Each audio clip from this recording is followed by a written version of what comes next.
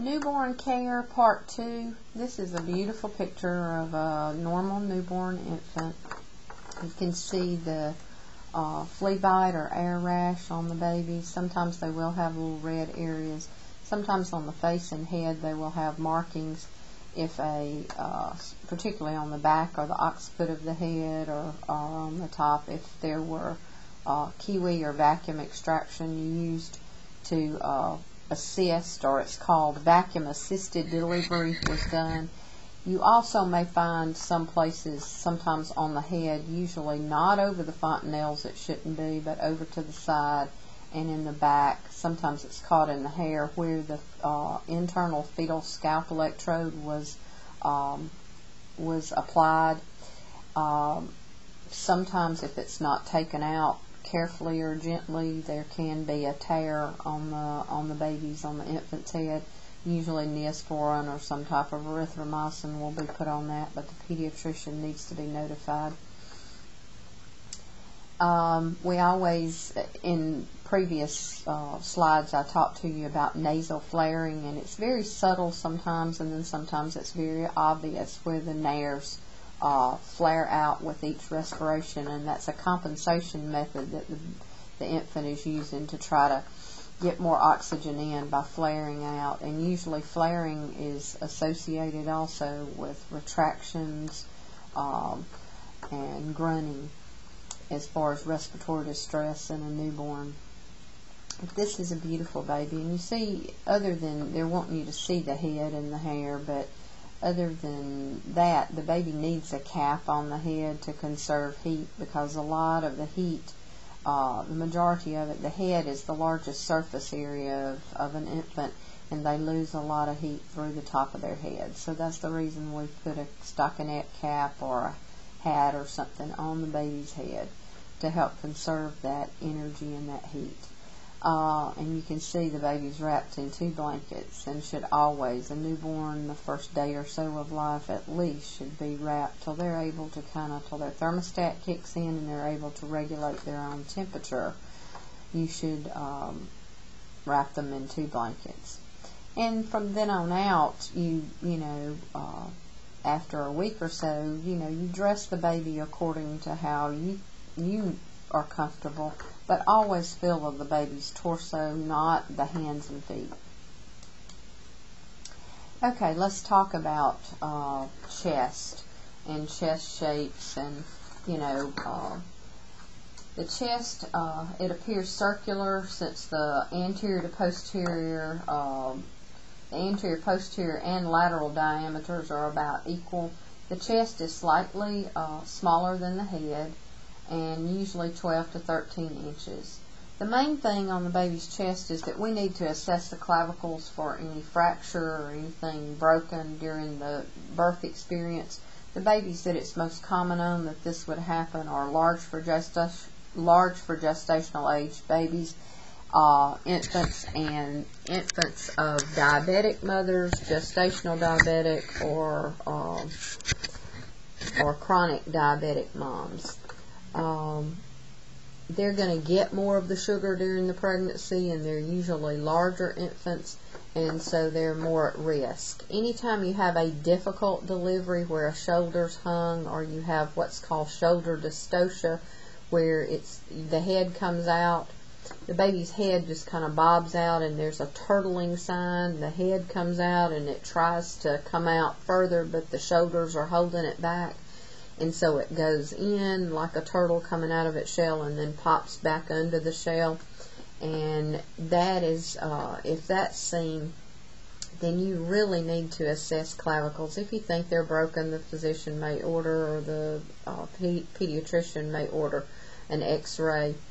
You also look for symmetry of the arms. Do both arms move? Do they flex and and extend both of the arms? Because if they have a brachial plexus injury, or they have a broken clavicle, or there's something wrong with one side, they're going to look different. You're going to see asymmetry. One arm will be moving, one won't. When you do the startle or the Moro reflex and startle an infant, one arm will move up and in a C curve, the other one will do nothing. It'll be flaccid and laying by the baby. Protrusion of the sternum, the xiphoid cartilage, is common because in really thin babies it's just right there and it sticks up. Respirations appear diaphragmatic. So I say babies are always, they appear to be abdominal breathers, or they breathe from the diaphragm. Bronchial sounds are heard on auscultation. They should be clear. Nipples are prominent and often edematous in infants, both male and female. The larger the breast tissue, the more stippled, the more breast tissue there is there, the more mature an infant is, or the older in gestational weeks or age. The smaller they are, therefore, the more premature. And so some infants, especially male infants, may have witch's milk or a milky secretion that will be seen leaking from the breast tissue. It can be male and female, but I usually see that more in males. At term, the infant has breast tissue mass of about 5 millimeters or more, and 5 to 10 millimeters of breast tissue is considered a, kind of on the term or post-term side of things. So the more tissue they have, the more mature. If it's only, 2 to 3 millimeters, then, they're less mature. The heart rate is very rapid. Those of you that have assessed the heart rate of a newborn, if they're crying, it can be 160 or greater. If they're mad and screaming, if they're very quiet, it can be around 110, 120. Prior to delivery, you need to be watching the monitors and know what the fetal heart tones have been running, and that's what you would expect once the baby's delivered. And it fluctuates a great deal with changes in the level of activity from quiet to crying. So it's going to be, less if they're very quiet, or if they're in a restful state, they've been sleeping. And if you find a quiet infant, make sure you assess lung and heart sounds and count your heart rate at that time before you do a temperature or anything to upset them or make them cry. You can listen so much easier. You do need to use a neonatal or a pediatric stethoscope. It makes it easier and kind of confines it to that area. All of the units, nursery and labor and delivery have the little neonatal stethoscopes. The heart rate, you need to tap your finger, your foot. You need to move your finger with the beats. You have to do something to keep the rhythm and to keep your count up. Just try to block out all other sounds and count only the heartbeat. And then you count for a full minute always. Anything greater than, 170s, 180s and above is tachycardic. Below, 110 or 100 is bradycardia. Okay, the abdomen. Infants' abdomens, the main thing that we're assessing is, you want to assess their bowel sounds and the gastrointestinal system, but you're looking at the umbilical cord, and we want to make sure that the umbilical cord is clamped with a cord clamp, that there are 3 vessels there, and initially when an infant is born and they're placed under the warmer, sometimes we end up we're the ones that actually cut the cord and clamp it and make sure that you don't get any skin tissue around because the cord may be uneven in places. It has 3 vessels in it, 2 arteries and a vein. They're held together by Wharton's jelly. And some cords are very, very thick, and some are real wimpy and small and look unhealthy. Like the mother maybe didn't, her nutritional status was not good. She didn't eat properly during the pregnancy. The baby's real small. And that could also mean that, if there were problems with the cord. that the baby may not be as as developed, or there was some intrauterine growth restriction or something because of issues with the cord. Their abdomens, infants' abdomens, are slightly protunded, or they're round, and it should be symmetrical. The abdomen moves with the chest during respirations, and there may be visible bulging at the midline of the abdomen. There's a gap between the rectus muscles called the diastasis recti, and no masses should be palpated in the abdomen. If the abdomen looks distended, measure, abdominal circumference. And in most all hospitals now, we do an abdominal circumference on admission. So if there are problems later, we can go back and reference that. So we do head, chest at nipple line, and abdominal circumference right above the umbilicus or the cord, and length and weight.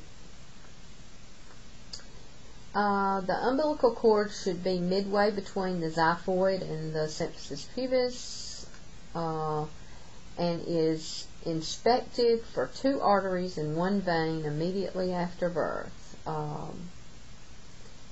If you only have 1 artery, it's associated with congenital anomalies. Anytime there's a problem with the cord, the placenta and the cord are going to be sent to pathology, or if you have a baby that is a fetal demise, or that there's some kind of congenital anomaly with the child, then they will send the cord. Because sometimes there are problems, there are infarcts in the cord, in the actual placenta. There's problems where there can be true knots in the cord, there can be defects in it that would answer or tell you why there was some anomalies in the baby. The cord should be clamped for at least the first 24 hours after birth.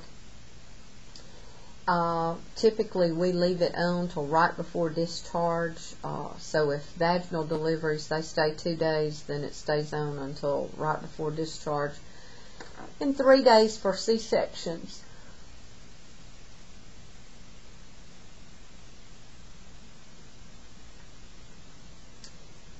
The clamp can be removed when the cord is dried, or it's occluded and it's closed off, sealed off.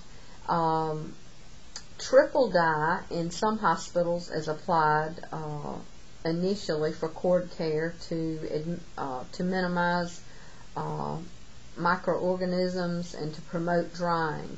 And then alcohol is usually used after discharge. At the facility I work at, we use alcohol the whole time. Sometimes that triple dye or gentian violet, all of these things have an antibacterial effect to it. Cleaning with alcohol, does, but the main thing is to keep it clean and dry, to keep the diaper turned down away from it, to make sure it's not inside the diaper where it's staying moist from urine, or that it can't be open to air and kind of dry out. But you teach the parents to clean, particularly with alcohol, around the stump. Everybody wants to dab it on top of the cord clamp, or just dab on at the end, and that's not the part we're concerned about. We're concerned about it being crimped off and closed and occluded. And if parents ever notice any bleeding coming from the cord, from the cord itself, they should, notify the nurse, or take the baby back. If they're already discharged home, they should take the baby back to the emergency room if it's a significant amount. But if it's just a drop, they also need to pay attention to cleaning around the stump where you're wanting it to dry off, and that's actually what makes the umbilicus or the belly button. The cord usually sloughs off in about 7 to 9 days. Observe the cord for any signs of bleeding or infection. It may look, they may have an area that looks like an umbilical hernia, which is a protrusion in the skin, and it may slowly disappear. it's not uncommon for especially African American female infants to have umbilical hernias, and there may be a protrusion there, and like regardless of what infant it is, they're going to just see if it resolves on its own. If it is a severe case, then they may have to do surgery. They usually wait till later and see if it will resolve itself.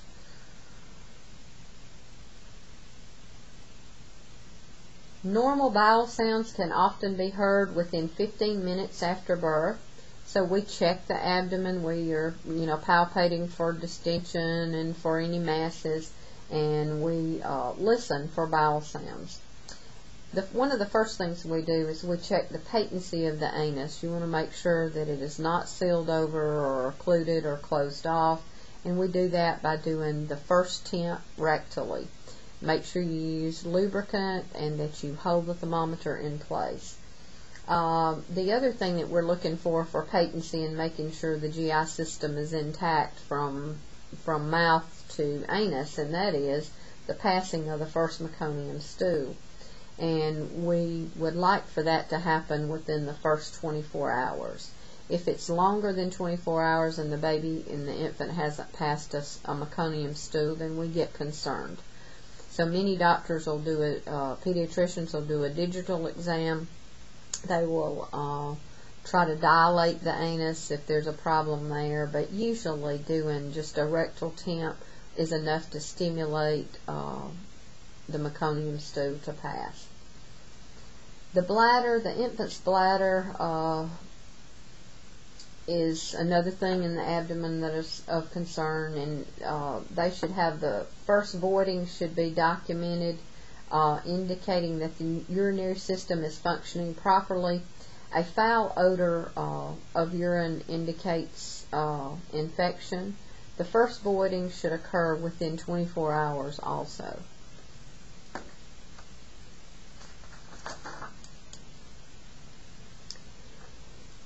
Okay, the genitalia, male and female. Sex of the infant should be clearly differentiated. So on birth, if it's ambiguous, then there's a problem. And that needs to be brought to the physician's attention, and the parents, that would be a decision they would have to make if there's, and probably testing done and all, if there was ambiguous genitalia. It's not often that you see that, but it does happen. Okay, female, the labias, the labia majora and minora are edematous, and the clitoris can be enlarged. There may be a presence of a thick, white, cheesy-like mucousy discharge called smegma present. And pseudomenstruation is possible. That's blood-tinged mucus. Hymen tag may be visible. It usually disappears within a few weeks. And then in the thing that kind of upsets or would concern parents would be if they found like a pseudomenstruation on their little girl's diaper, and you would just explain that that's a normal occurrence. A lot of this edema of the breast tissue and the genitalia and all comes from the hormones leaving the infant's body, and that's part of what causes the pseudomenstruation. In the male infant, the prepumis or foreskin covers the glans penis. The scrotum may be edematous due to the hormone effect. The meatus at the tip of the penis needs to be assessed to make sure it is in the center, that it is not hypospadias or epispadias, that it's not, that it's centered, and that it's that the infant can void.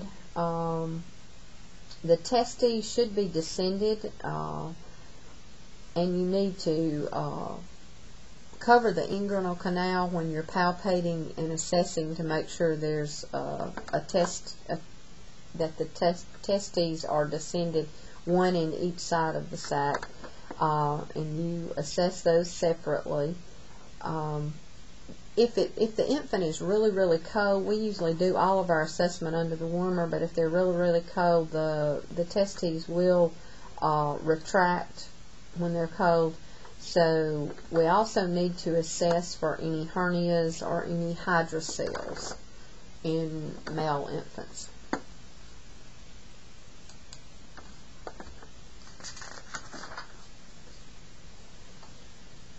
The spine, you look at the appearance and look for any anomalies. So what we're checking for here is the spine straight, about the posture of the infant. When you drape them over your arm and let the head lag to some degree, then you need to see how flexed the baby is, make sure that at the neck that there's no openings, and also at the fork in the road or at the bottom of near the buttocks and all, that there is no tuft of hair, that there is no mole, that there's not an area of deep dimpling that looks like it may not be completely closed over. You're looking for any signs of occult spina bifida, which means it's not obvious. There may be a little piece of skin over a dimpled area, and it may not be completely closed inside. If you have on birth immediately, I mean, if you have a meningeocele or myelomeningeocele and there's a huge sac and part of the spinal tissue is on the outside of the body, that's not hard to identify. But it's the occult or the kind of subtle things that you need to pay attention to. You make sure that the chin can be flexed on the upper chest, that the arms and the legs are flexed. You're wanting to look for tone in the baby. Is there any, the degree of hypotonicity versus hypertonicity? And it may be indicative of a central nervous system damage or something. And so the infant spine is assessed for dimples, masses, tufts of hair, and any kind of spinal curvature like scoliosis, or and you know that's more common in females, but you check both male and female. Okay, extremities. You're looking for symmetry, and we're talking more the legs and the hips. Gluteal and popliteal folds or creases of the hips are normally symmetrical on both sides. The hips are examined for dislocation using Ortolani's maneuver, and if the skin folds appear asymmetrical and there is a limited abduction or movement away from the midline, then further evaluation should be done to rule out the possibility of congenital hip dysplasia. The extremities are assessed for any extra or missing digits, any deformity. You also look at palmar creases.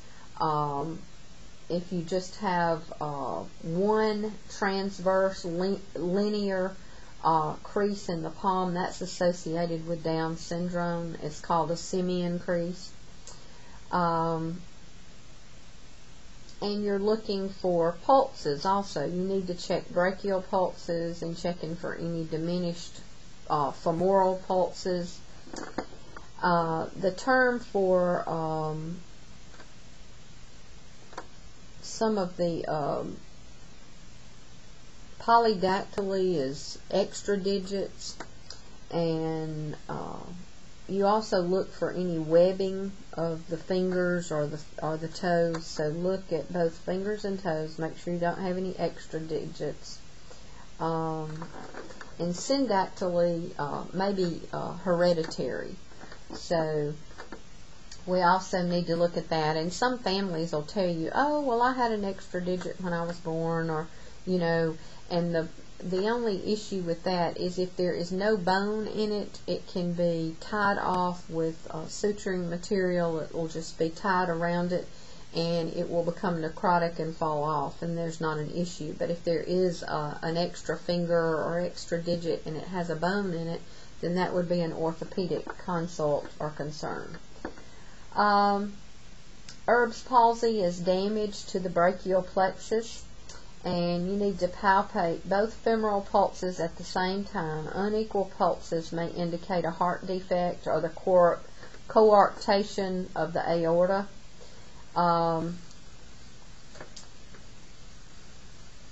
You're going to check range of motion of all the extremities and your joints and all. Make sure that the baby can move. Look at the infant for symmetrical movements, making sure the baby's not jittery, shaking, tremoring, has any signs of seizure-like activity. Infants usually, they will put their, if you put your finger in their palm, they will grasp around it and hold on. Many infants will have, their fists will be clenched. You're looking also at the legs for any curvature, like bow-leggedness and all. You're looking at the feet to see if they're clubbed or if it's just positional from where the baby was laying against the side of the uterus. Sometimes it is a positional thing. It's not a permanent condition. Slight tremors in an infant could be a sign, is very common and a sign of hypoglycemia. But if they're tremoring and very have a shrill cry and very difficult to console, then those infants, it's probably, there's a possibility it could be a central nervous system problem or drug withdrawal, because shrill cry and shaking or tremors are signs of drug withdrawal. You need to assess for the possibility of clavicle fracture and palpate pulses, the radial, brachial, and femoral.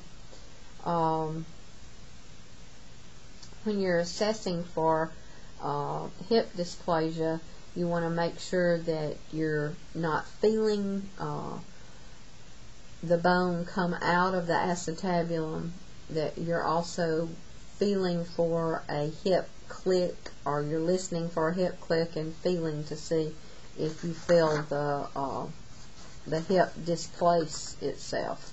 And that's what the next slide shows. This shows about uneven popliteal or gluteal folds. See how the baby is asymmetrical. And next slide shows doing Barlow's maneuver, where here is the head of the femur, the acetabulum, and this is where it should be. Does it pop out of place? And so Barlow's is a maneuver that can be done where you're putting your hands on your thumbs on the knees there, but your fingers are over the acetabulum or over the head of the femur, and you could feel it if it pops out of place.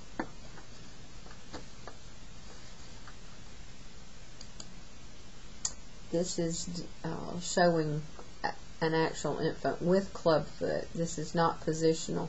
If you can move it and it's just soft tissue and it's not a bone thing, then it may be the way the infant was positioned in utero and has been laying for 9 months, and it will just take time for those muscles to relax. And this is showing a nurse doing an assessment of a foot that appeared to be clubfoot, and she's actually positioning the foot correctly. And so sometimes, it's not an orthopedic or a bone thing, and it's not a permanent thing. It will just take time for that baby to relax and to learn to move those muscles in the foot a different way, because it's been trapped or in that same position in utero. So you really have to assess. Next slide is body systems assessment. Document your assessment findings and then go from there. If you need to, if something you view as abnormal, then you would notify the pediatrician. But urological assessment is done to determine the intactness of the infant's nervous system. It is important to obtain baseline information on general behaviors, including resting posture, their cry, the quality of muscle activity and tone, and the state of alertness. Infant tremors are common, however, they must be assessed to make sure that they are not that they are in the normal range and are not convulsions or seizures. Infant seizures may consist of excessive blinking, chewing behavior, or motions, or swallowing movements. So they may be more subtle than in an adult. Whether the infant's spontaneous movements are smooth or jerky, or whether both sides move equally well, are significant evaluations. The lack of good muscle tone may be due to central nervous system immaturity. And so you want to assess the child's development from head to toe cephalocaudally. The head size is proportionately larger. It's the largest surface area, so that's where they lose most of their heat. Infants have primitive reflexes, such as Babinski's reflex is positive in an infant. You stroke the bottom of the foot and curve around with your stethoscope, your finger, or a tongue blade or something, and the baby's going to fan out and flare out. In an adult, that's abnormal. In an infant, it is normal because their positive Babinski's is normal because of their CNS immaturity. We've already talked about assessing fontanelles. You're going to measure and graph head circumference, assess movements, look for any jitteriness. It could be just mild jitteriness, could be hypoglycemia, so we would need to do a heel stick on the baby to assess that. Marked tremors or seizures could mean CNS damage or drug withdrawal, or the fact that the baby has drugs on board. So if you're seeing seizures and tremors, the physician definitely needs to be notified, but they probably more than likely are going to order a urine, you're going to bag the baby to get a urine drug screen. You're assessing infants for lethargy and for the pitch of the cry, and a high-pitched cry is a sign of damage to the central nervous system or drug withdrawal.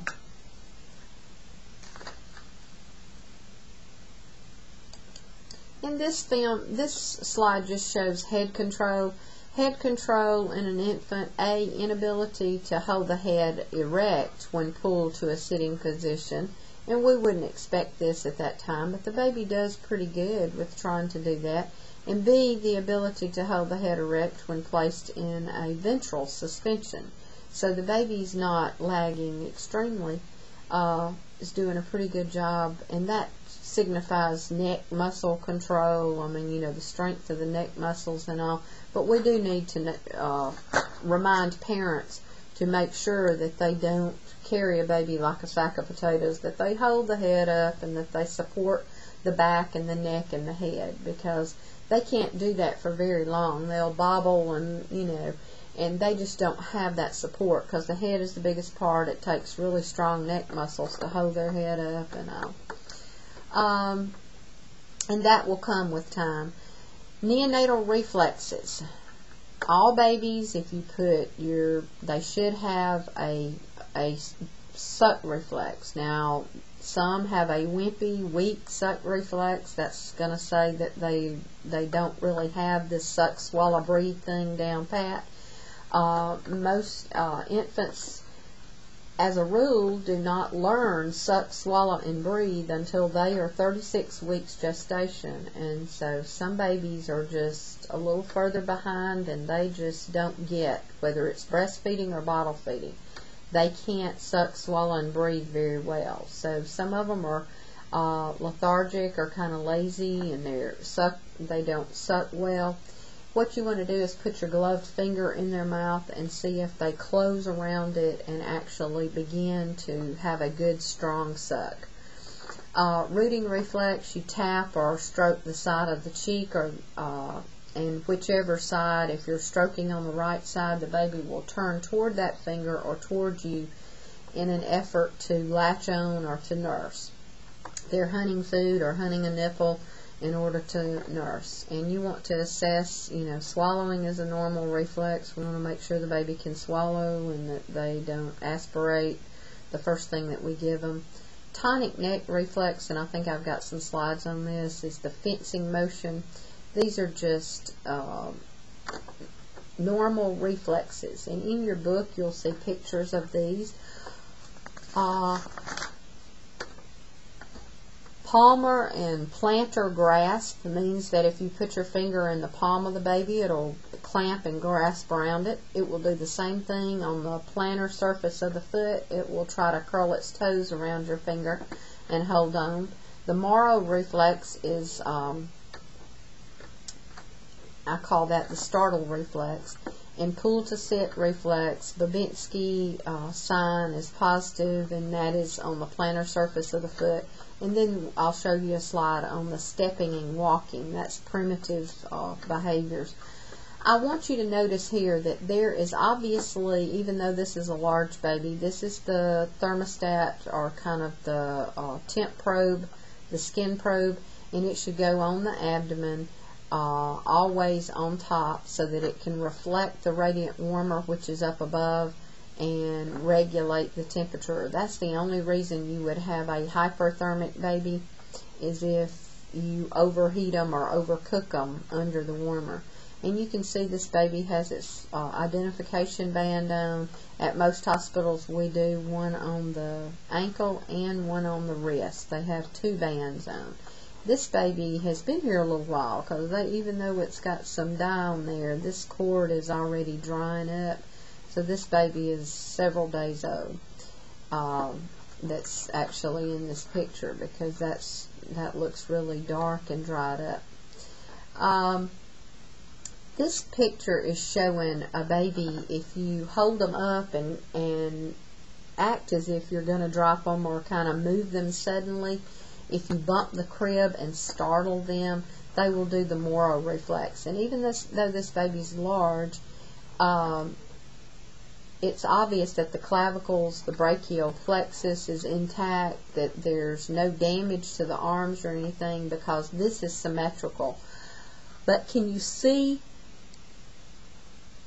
the C curve that the fingers make when you do this startle? This is all part of it. The baby flexes the legs, everything comes up, and their arms go up symmetrically, and they make the C curve, and their fingers flare out, because they're scared.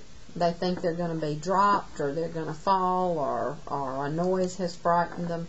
And this, again, you can see the C that's made with the finger and the thumb, and the C there. And this baby is, again, has a band on, severe, according to this picture, acrocyanosis. The hands and all are much darker, and the legs more purple than the pink here that you're seeing centrally. But this baby is doing the Morrow or startle reflex also. Flexing, the more flexed a baby is, the healthier it is, but this is just a normal primitive reflex, the Morrow or startle reflex. If I take a tongue blade or my stethoscope or the end of a reflex hammer, and I curve around on the plantar surface across the sole of the foot up to the toe, then you're going to see the great toe go forward, and the little toes are going to fan or flare out. So dorsiflexion of the great toe, and then fanning of the toes. And this is normal in infants, abnormal in adults. Plantar grasp. This is the tonic neck or fencing motion that we talked about that was shown. So this arm goes out. If you lay the baby flat and you turn their neck one way, they're going to most always go in this fencing position, or this tonic neck position, sorry. And this is called a dance reflex. On the slide, it's a stepping or walking. If you put a newborn infant, if you place their feet on a hard surface, they're going to try to move them or act like they're mimicking walking or stepping or dancing. It's just interesting to see what newborns do. And again, on this infant, I think he's had some scratches to the face there, but he's got a little, looks like a little air rash. Maybe just a little lanugo or fine downy hair, not much hair on the head. Ears are pretty, very, look at this, they're not, well, it's hard to tell from this angle, not low set, I don't guess. It may, you're checking the outer canthus of the eye, that the ears are not low set. This baby's already got a pacifier, so that's not a good thing if it's breastfeeding. What this slide is showing is if you put the baby on their belly and give them tummy time and all, this baby's trying to push off and acting like this is a crawl reflex, acting like it's wanting to get on its all fours and actually crawl away. And it is true, there has been a documentation of this for years and years. There's some old videos. If you place a brand new baby, cut the cord, clamp it, and put it on mom's lower abdomen after birth, that baby, over an hour's time, the video showed that the infant actually does crawling motions till it makes its way up to the breast, because it can smell the mother, smell the scent, smell the breast milk or the colostrum, and actually latch itself on. That's possible if it's uninterrupted and all, that the infant can do that. This is showing palmar grasp. This baby looks a little mottled and cold to me, and this is an older baby because the cord's already dried up and come off, and they're just cleaning the stump at this point. But that's a palmar grasp. Thermoregulation is very, very important in infants. We want the baby to have, the room not to be extremely cold where they are or extremely hot. Some families, once they get them home, if it's in the winter and all, they want to overheat the babies because they know that they, have trouble maintaining their temperature. But we want it to be a normal, good temperature for the infant, and always check the torso of the body.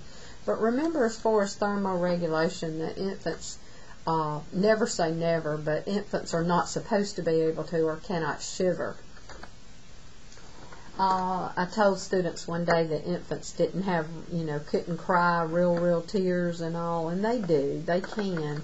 And that very day, this child was stuck, and these big old crocodile tears were coming out because the baby was so mad and angry. Usually they just cry and fuss and all, but they don't cry a lot of, tears like we do. Thermoregulation. Temperature regulation of the newborn is maintained by balancing the amount of heat produced with the amount of heat lost. If the amount of heat lost exceeds the amount of heat produced, then the body temperature will fall. Well, that's pretty common sense. It is difficult for the newborn to maintain a stable body temperature because it has such a large body surface area in relationship to its weight. So the newborn's normal position of flexion and being flexed, remember I said a flexed baby is a healthy baby, and one of the reasons is that flexion aids in the thermoregulation by minimizing the body surface area exposed to the environment or the coldness of the room or drafts.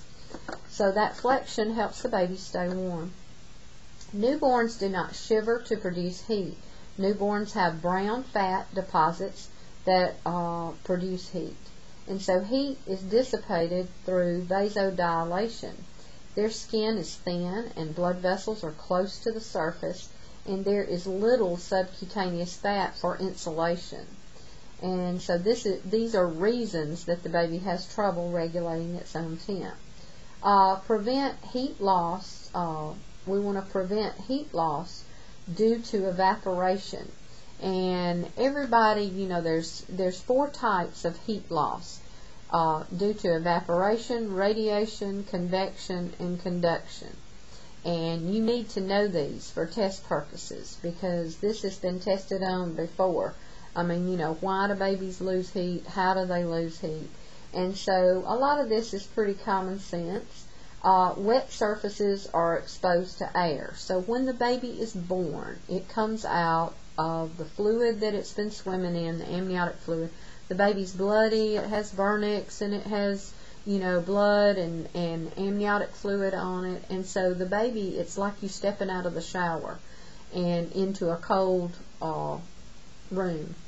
And the baby begins to evaporate, and it loses heat that way. So that's the reason we must get the baby under the radiant warmer and begin drying and stimulating the infant. So you want to prevent heat loss due to evaporation by keeping the infant dry and well wrapped, 2 blankets, and a stockinette cap on the head. You want to prevent heat loss due to radiation by keeping the infant away from cold objects and outside walls in the room that, wherever the room is that you're taking care of them. And sometimes that's been, that's an architectural thing with hospitals. Sometimes we have that convenience and sometimes we don't. But you do want to keep the baby, prevent heat loss due to radiation. Loss occurs from a warm object to a cooler object, from a warm object to a cooler one, and with objects not in contact with one another. Okay, so make sure that you don't put cold objects on the baby, and that we keep them away from, outside walls, and keep them kind of centrally. If you've got a mother, her bed's usually in the center of the room, we pull the bassinet or the crib over near her bed so that it's not right by the door or right by the outside window or something. Particularly in the winter. Okay, prevent heat loss due to convection. Loss of heat from the warm body surface to moving cooler air. And the way we do this is by shielding the infant from drafts. So here, convection, we don't want the baby to be next to the door where it's being fanned and opened and closed, or have a ceiling fan right over the baby if it's, if it's cool, because they'll lose heat from convection. Prevent heat loss due to conduction by performing all treatments on a warm padded surface. And so loss of heat to a cooler surface by direct skin contact.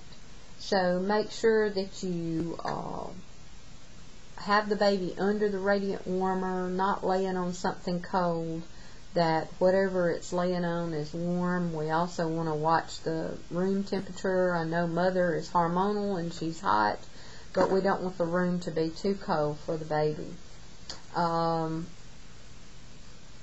Make sure that you're warming your stethoscope and objects because that you're placing on the baby.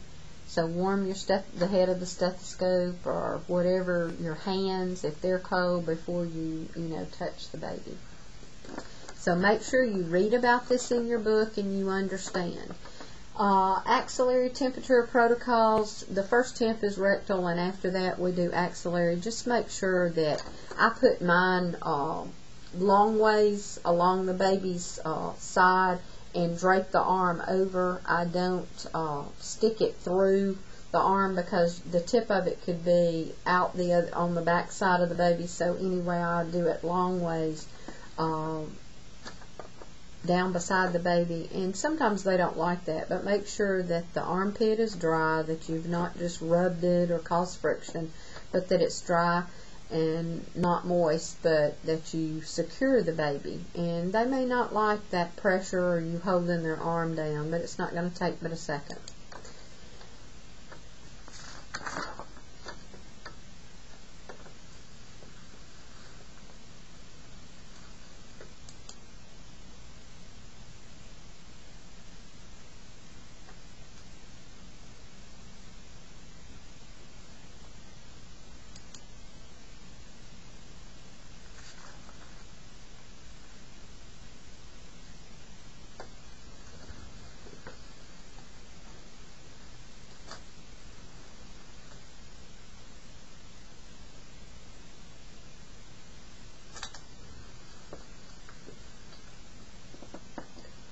Okay, sleep periods.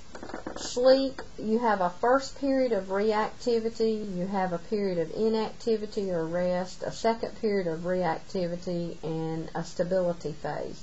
So knowledge of behavioral stages helps promote parent-infant attachment and feeding.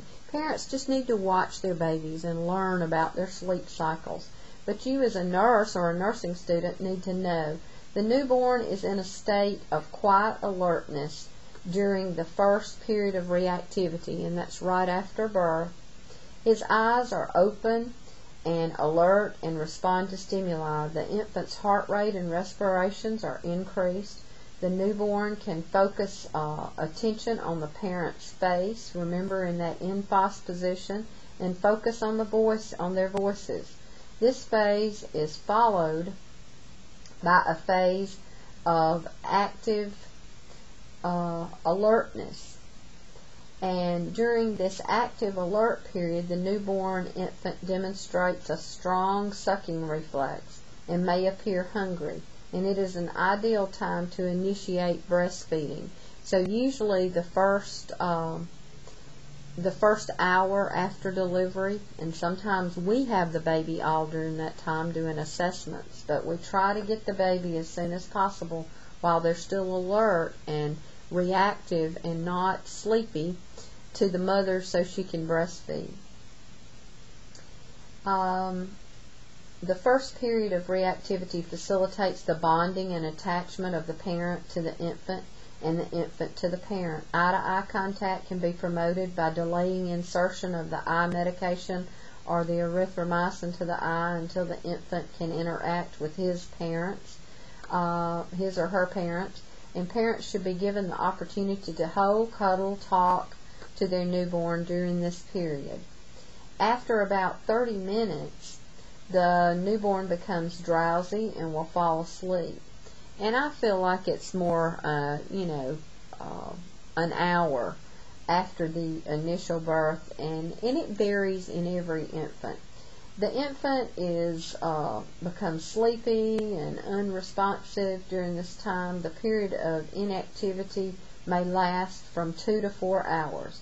And after the sleep period, the newborn enters the second period of reactivity. This period may last 4 to 6 hours.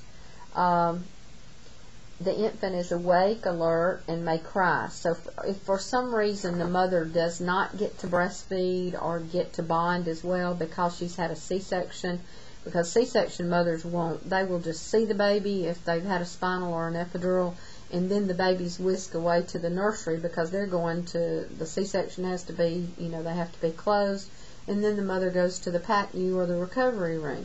So she's not going to get to see her baby in a reactive state until maybe 2 to 4 hours later, depending on when the baby wakes up again, and then she will get to bond. And so definitely when this happens, she needs to bond this second reactive time.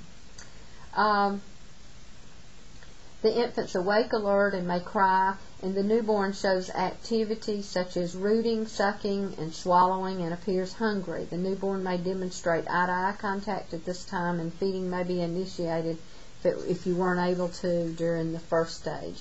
And then from there on, there's stability phase. The baby sets its own pace, it's waking and all, and a lot of that depends on if they're bottle or breastfed. Breastfed babies, we feed them on demand. They're usually fed every 1 to 3 hours. Bottle-fed babies, the formula holds longer and kind of keeps them satisfied longer, and they're fed every 4 hours typically. Okay, behavioral states is next. And you have deep sleep, light sleep, awake, quiet alert, active alert, and crying. And so 6 states of consciousness or awakeness are commonly observed in the newborn infant. Reactions vary as the infant passes from one state to another. Most infants move smoothly between these states. The sleep states vary from deep sleep to irregular light sleep. When the infants are in deep sleep, their eyes are closed, there is no eye movement, breathing is regular, and there is no spontaneous activity except to a startle response if the infant's scared or the crib is bumped. An attempt to arouse the infant may be met with frustration. In light sleep, the infants have their eyes closed, however, you can see underneath their eyelids there's rapid eye movement. They have REM sleep. They're going through the REM sleep, and they have the rapid eye movements. Eye movements may be seen through the eyelids, and random movements with occasional sucking can be seen. And this is the best time to test the infant's hearing, is when they're in light sleep, to do the hearing screening. The awake states include drowsiness, that's semi-dozing, quiet alert, active alert, and fussing to crying. In the drowsy state of awareness, the infant is sensitive to stimuli. He sucks, smiles in his sleep, makes smooth movements.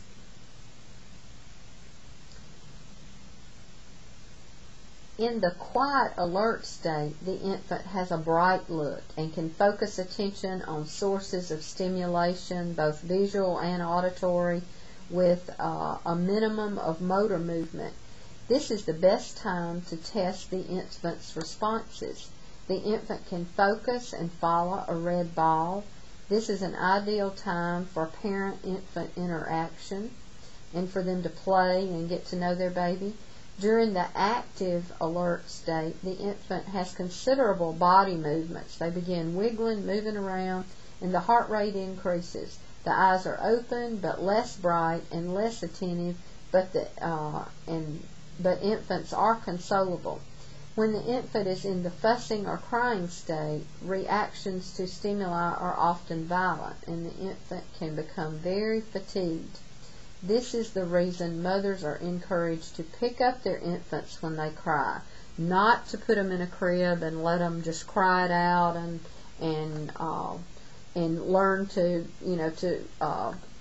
kind of soothe themselves. In some cases we have to, but there are mothers who will just leave the baby there, and that baby doesn't learn that trust and all. That's where trust versus mistrust, if you're left and not taken care of and all, especially in negligent situations.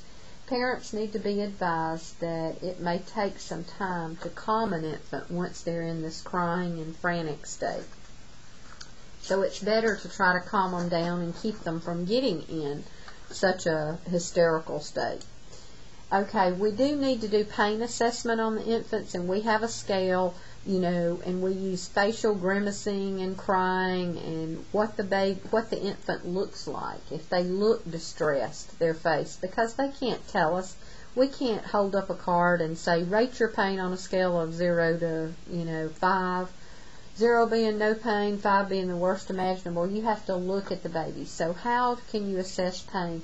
Well, you can assess it through changing vital signs, through behavioral changes, the baby drawing back, flinching, screaming, And you also need to treat pain. So like when a baby has a circumcision done, we give sucrose or to the baby orally. We know that sucking is a comfort measure, so the baby can either suck on the gloved finger of the nurse or on a pacifier if they're not breastfeeding. We know that there are non-pharmacological pain relief: swaddling, cuddling the baby, rocking the baby, and non-nutritive sucking, which means to put your gloved finger in the mouth and let the baby just suck on it, and that relieves their stress and tension when they're going through an IV, circumcision, any kind of painful procedure. And also, quiet environment helps soothe and helps with pain management.